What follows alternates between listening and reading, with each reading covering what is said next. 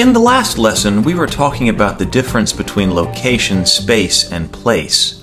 We're going to be continuing that discussion now with the realization that our sense of place can be constructed, and therefore it has the potential to be inaccurate. Sometimes people or groups of people go to great lengths to deliberately construct a sense of place, and at other times this is done as a side effect of other activities. For instance, think about a university campus.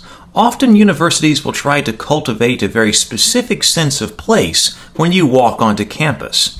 Often they want for the university to be a very distinct area from those around it. They do this by trying to invoke a sense of place about the campus, and they have a variety of techniques in order to do this. Architectural style is of course a big one. Having a unified architectural style makes the university a cohesive place and distinct from the areas that may be only a block or so away, such as the off-campus college bars. If I were to show you different photos of campuses, even though you had never been to that particular college campus before, it's still likely that you would be able to identify lots of them as a college campus. We have an architectural style that we associate with college campuses very broadly anyway. It's often the case that universities want to invoke a sense of place that associates it with ancient Greek centers of learning.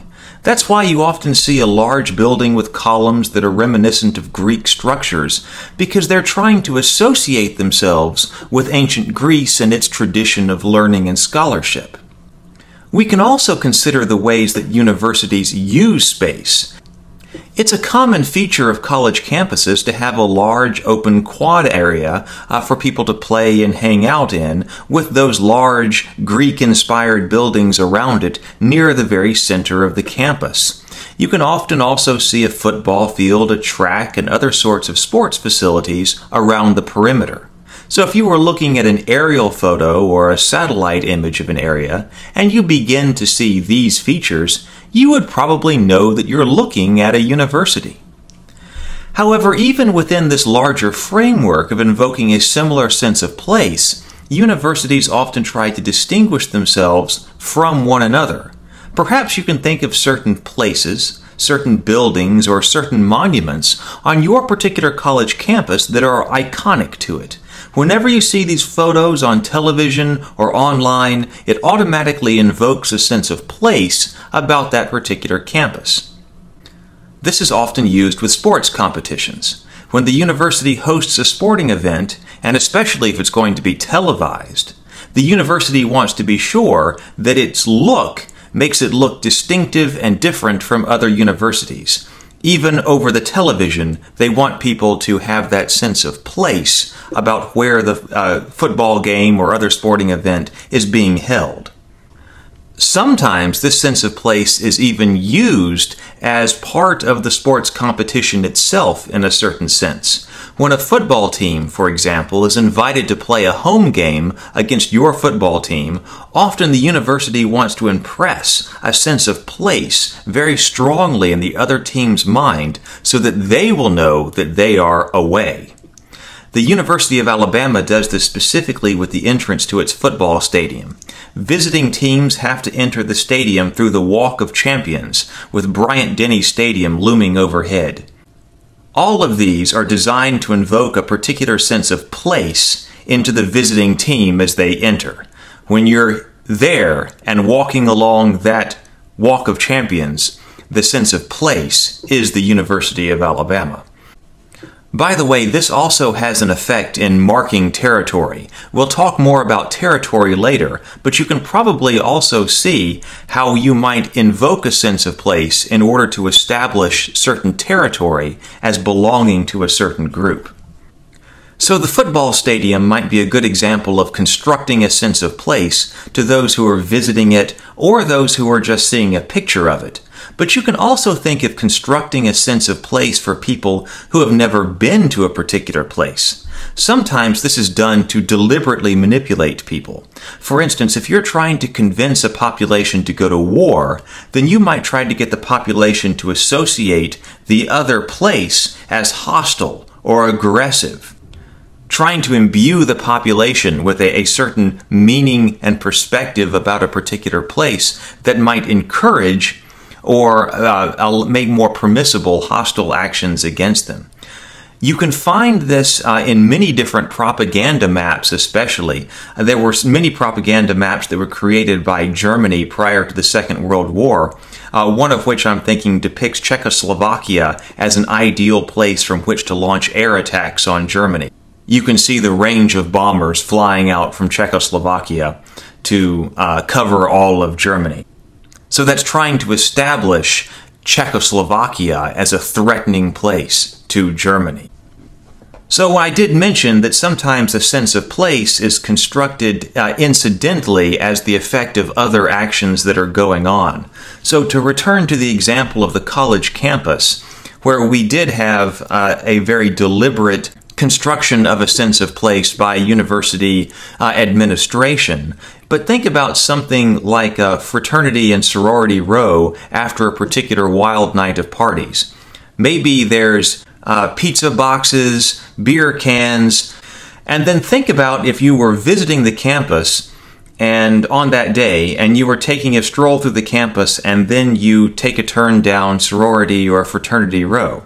That visitor would also have a sense of place impressed upon him or her, but one that's probably very different from that of an ancient Greek center of learning and scholarship that was trying to be deliberately cultivated on other parts of campus.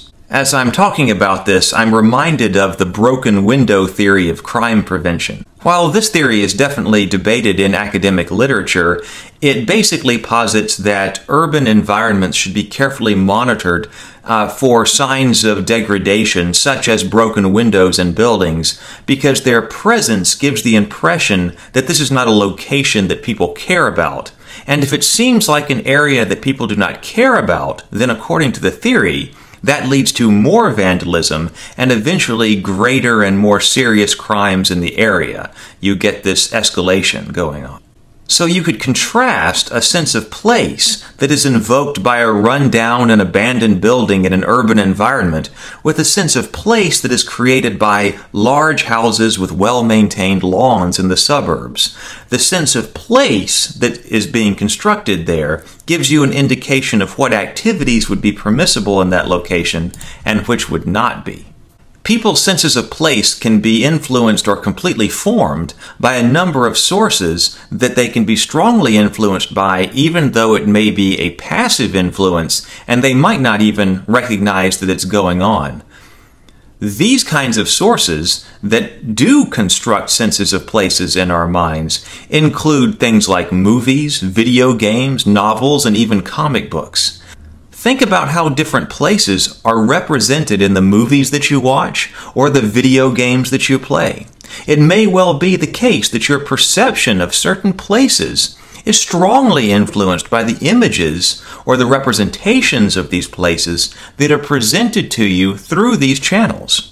There are a number of different successful video game franchises in the first-person shooter genre, for instance, that depict different places that are often of geopolitical significance as the player conducts different military missions in those areas. And so it's possible that the players of those games can be strongly influenced by the depiction of those locations within the video games. And actually, there is a lot of research and scholarship in this area if you're interested. In political geography, we do study the way people's perception of place can be formed through media outlets. And this is particularly done in a field called popular geopolitics. And we'll talk about popular geopolitics much more in a future lesson. But for now, it's important to think about how your perception of a place may be created, informed, influenced, or mediated by different factors that could be beyond your control. That's one reason why in geography we are big advocates of personal travel. I like to encourage everyone who's involved in geography, especially all of our geography undergraduates, that you need to go out of the United States and you need to study abroad for a semester or travel through Europe for a summer or something like that. Because that travel helps to remove some barriers okay, between you and how you experience other places. It helps you to experience it more directly, and therefore, hopefully, create better and more accurate senses of places rather than always receiving that through some mediated means.